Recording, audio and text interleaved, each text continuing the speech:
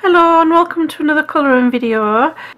Today I'm going to be talking about priming your colouring book pages with products that make the paper able to take watercolour better and also coloured pencils better. Now I did make a video, I think it was last year or the year before, where I was doing some tests and I was using these two products here. I used the Daniel Smith watercolour ground, the transparent one, and also a clear gesso by Winsor & Newton, and I actually found that the clear gesso worked quite well. In fact, it worked better for me than this proper watercolour ground did. Since then I've come across other products that people have recommended to me that are even better than this. So I mean, they're not perfect, they don't turn the paper into watercolour paper, but they do very much improve it. Okay, so I'll show you the pictures that I completed using this, and I'll talk about that.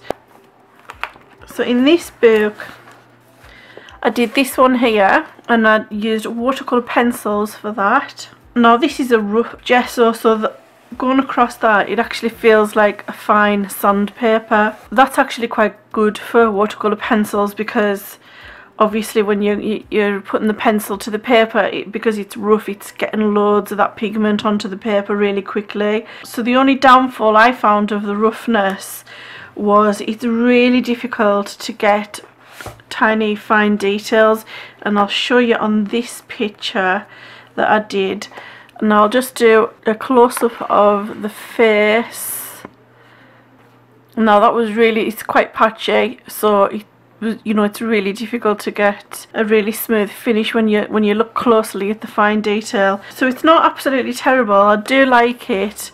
And I also did this picture with this gesso. So I don't dislike the gesso at all, but I have found something better since then. I would still definitely use this. There's no problem. A lot of people do not like that rough sandpaper. I've heard people saying that they just don't like the roughness of it. Like I say, it doesn't really bother me, but you couldn't use this for your markers because it would probably just really ruin the nibs. So then a lady suggested to me in the comments that I use this Art Basics clear gesso, and she said that she uses it as a base for coloured pencils in colouring books, and she said it was absolutely brilliant, and I tried it and it was. So it's excellent for coloured pencils, and it worked for the watercolour paint as well, so that was absolutely brilliant. So it worked well with watercolour paint and watercolour based products such as Derwent, Inktense pencils. The only problem with using gesso is when you go to put a second layer of watercolour down, it lifts really easily. Now then somebody suggested, well, it was actually Faith, she has a YouTube channel as well, it's called Faithful Mess, and she said to me, try the satin glazing liquid, it works great with Inktense pencils, that's what she uses it for. I tried it and it worked absolutely brilliant, and it worked better as a watercolour base than the clear gesso. So basically the clear gesso is a great primer for coloured pencil, and the satin glazing liquid is a great primer for watercolour paint, but again it's not as good as watercolour paper, and I'll show you why. Okay, so I'm going to do some tests in this Harry Potter book. Okay, so I've got a section for the satin glazing fluid, a section for the smooth clear gesso, a section for the gritty clear gesso, and just a plain section with nothing on it, so we can look at the differences. And I've also got a piece of watercolour paper as well, so that I can show you how these three products act compared to the watercolour paper. So I'm just going to go ahead and paint those on. I'm going to do, I think I'll do 2 layers of each. I normally do 3 layers if I'm doing a colouring book page, just to make sure nothing's going to seep through there onto the back page. But I'll just do 2 layers just for the demonstration purposes.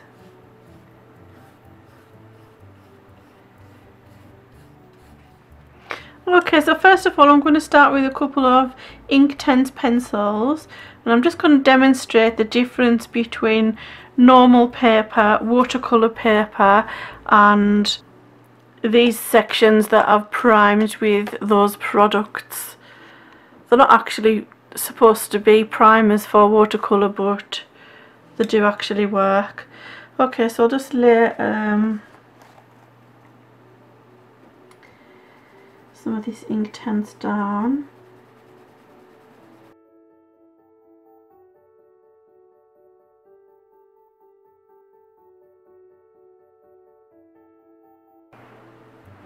Now, I don't know if you can see or not, but the Art Basics clear gesso, if you use a paintbrush, it's very difficult to get rid of all the lines because it's quite thick. It's quite a thick consistency. But with the satin glazing fluid, another benefit is it completely dries flat. You don't get any brush marks.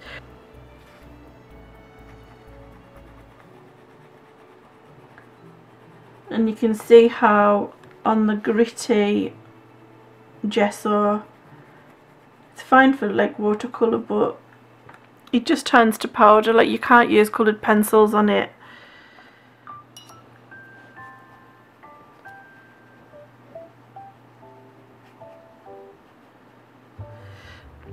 Okay, so I've tried it on all 5 different surfaces.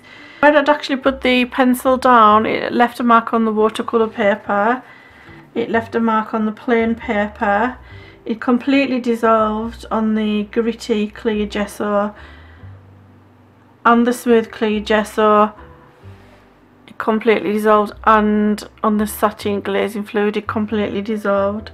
So straight away you can see the benefit of using a primer already for the Inktense pencils, because it's just so much easier to get a smooth lay down of colour when it's not going to mark the paper like here and here.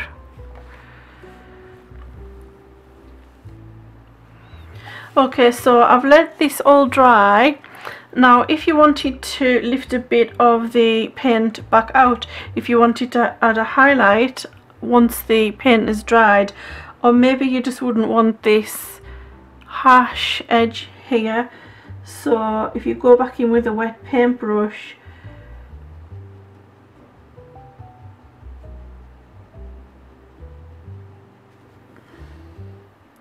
and try and rub at the edge, it's not really doing much on the watercolour paper. I'll try and lift a little bit out to create a highlight. Kind of does a little bit, but it's not easy.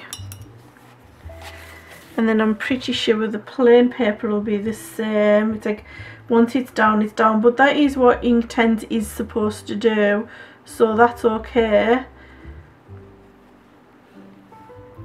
But where you've laid down a primer,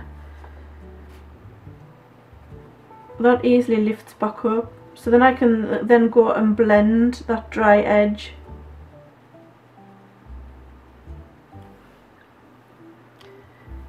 And I can also lift out a little piece if I wanted a highlight.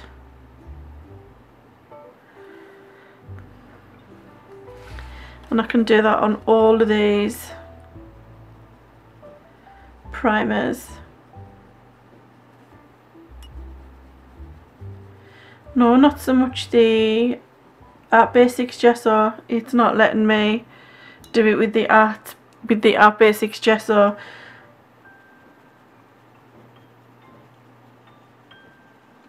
But it will with the glazing fluid. Okay, so basically out of the 5 different surfaces, the satin glazing fluid is the winner for the Inktense pencils, because you've got the best of both worlds. You can lift it if you want to, but it doesn't lift too easily. Doesn't seep through either. I'll turn the page over. It does not seep through onto the other side of the page, where it hasn't either on the plain paper. but it could do if you put too much colour down. Okay, so another thing I wanted to show you was the coloured pencils. So first of all, I'm using the Derwent Procolour. Now it's usually difficult to get a deep colour down on smooth colour and book paper with these. So I'm going to demonstrate. I'll just colour a little piece in.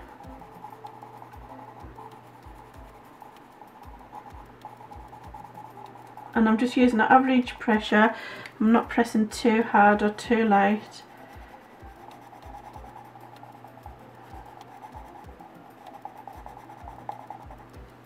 And now I'll repeat that on the other ones. So the gritty gesso, you can see how it's grabbing the colour. The colour looks really deep, but it's just powdery, and it's probably just going to do that with my finger and it's just rubbing off. So that's absolutely no good on that gritty gesso. There's really no point in doing that. And then the satin glazing fluid, it's kind of okay. It works better than the plain paper.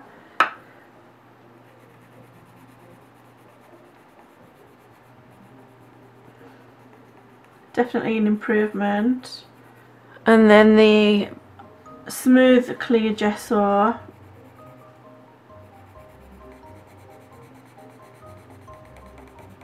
it just works so good.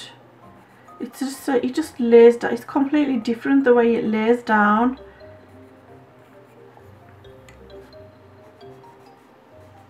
It's like the perfect, well, almost perfect. If you could get rid of those brush marks, it would, in the gesso, it would be absolutely perfect. That literally makes these go down like as though they were Prismacolor pencils. It makes it feel like really soft. It just, I mean, look at the depth in the colour compared to the others.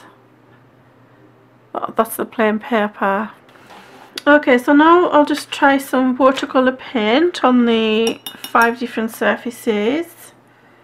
So first of all, I'll put some on the watercolour paper,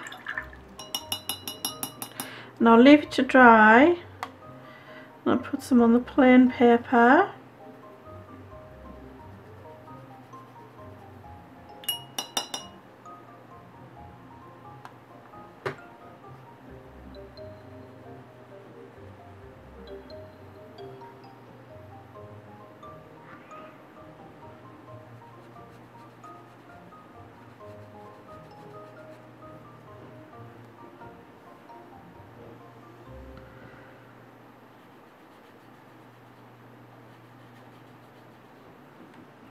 I don't know if you can see it, it's acting a little bit strange on the clear gesso. I'll just do that again to show you.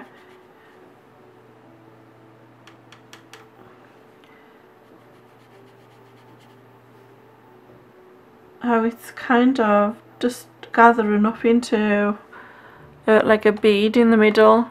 Yeah, it's doing it a little bit on the satin glazing fluid as well. So this is the problem, the only kind of problem. I mean, if you just want to, you know, just paint a little section, it's absolutely fine. But obviously if you're wanting to use a lot of liquid and do such as wet in wet technique, it really hinders what you're trying to do. So for example, there's a wet in wet technique. If you're not familiar with watercolors, you can wet your paper first. Say you wanted, for example, to do a nice blue sky in the background. You could wet your paper first, and then you can drop the paint in, and it'll spread into the water. It'll just spread out, and then you just leave it and it'll just carry on spreading, and then you can, you know, dab little parts out while it's still wet to create. Okay, I lost a little bit of footage there, sorry. I just tried to create the same effect on the satin glazing fluid. So you can see the difference between the two. The watercolour paper's got the gorgeous soft blends, and this one just looks quite streaky. Okay, so now I'm going to try one of these Zig clean coloured real brush, and I'm going to put a layer down. I'm going to let it dry, and then I'm going to try and lift out some highlights, and I'll do that on all 4 surfaces.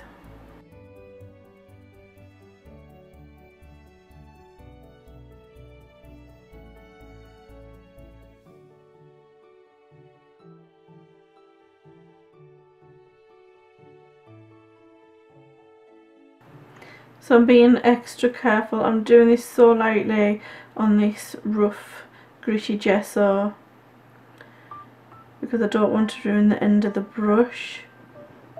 Probably shouldn't have done this at all actually. I would absolutely not recommend this, simply because it will ruin the brush.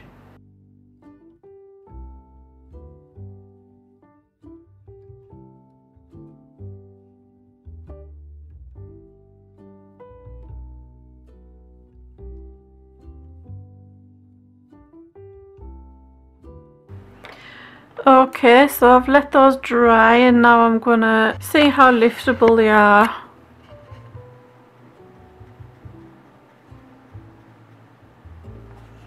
So that's the satin glazing fluid, so you can easily add highlights into that one.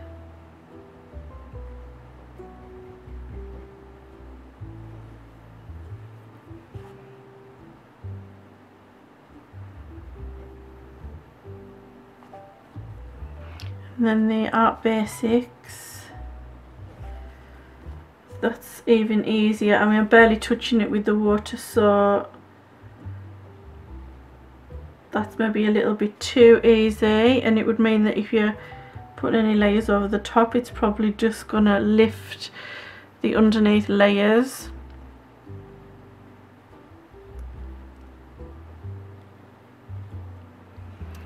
The gritty gesso,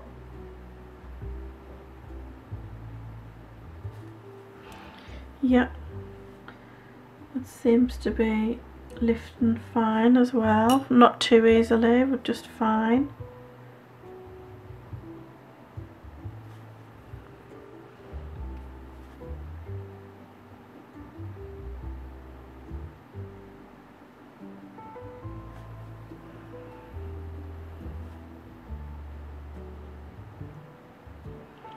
And I mean, look at the depth of the colour as well on that gritty gesso.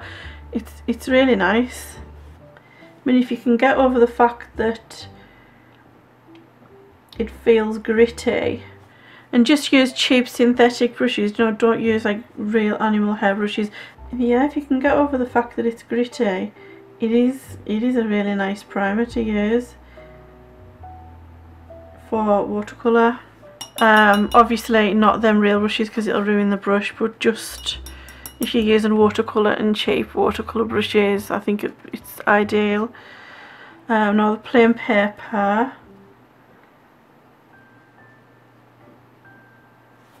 yeah, it's actually working better than I expected it to. It's lifting a lot easier than I thought it would.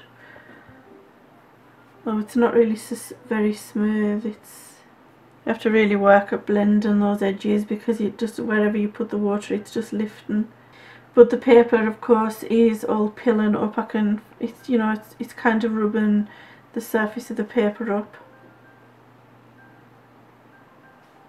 And I mean, look how dark it's gone. It's gone very, very dark. Okay, and then the watercolour paper. The colour just doesn't really look that good on the watercolour paper compared to all the others.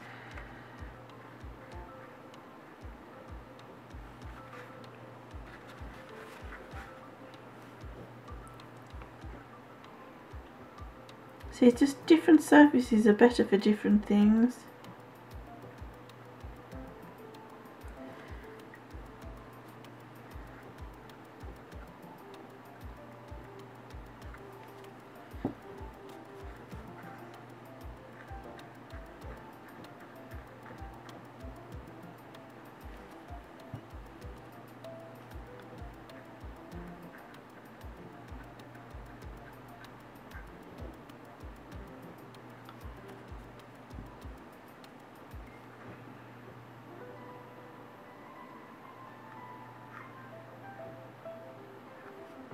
Okay, so out of all those, I think this one turned out better, but you can't use those pens on this because it will just ruin the ends. So I think the satin glazing fluid is definitely the next best for the Zig Clean colour brushes.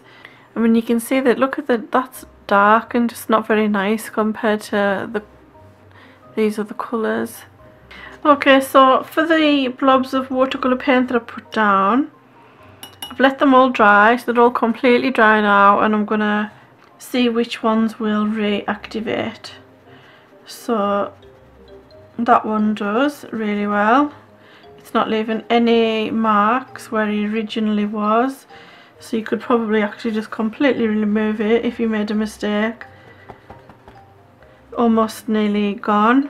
Now the Art Basics Clear Gesso, that lifts but doesn't lift quite as easily, but you can completely get rid of your paint if you wanted to.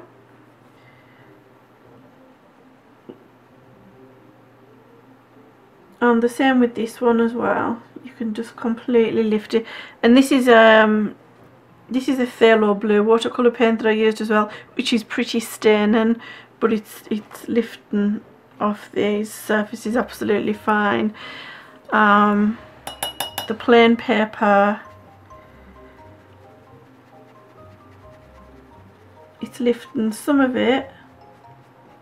I can drag the colour down, so you know, you could lift some highlights, but the paper is rubbing off the surface. It's going lumpy and it's rubbing off the surface, so that doesn't really work very well. And then the watercolour paper,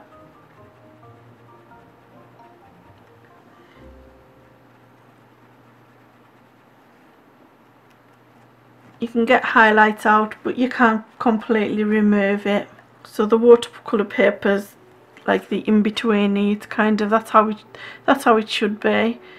It shouldn't lift too easily, but you should be able to lift out of watercolour paper. Okay, so the final conclusion is this is better for watercolour paint, Derwent Inktense pencils, and also the Zig Clean colour. So it's basically going to be the best for any water-based or water-soluble product. And then this stuff was really good for the coloured pencils. And the drawback, the big drawback, is it's just so difficult to get a smooth finish on a large area with this satin glazing fluid, but it can be done, and I'm going to make another video about how to do that. It's a bit tricky, but it can be done. Okay, so I hope that video has been informative, and thank you very much for watching. And I'll put Amazon links to all these products below in the video description.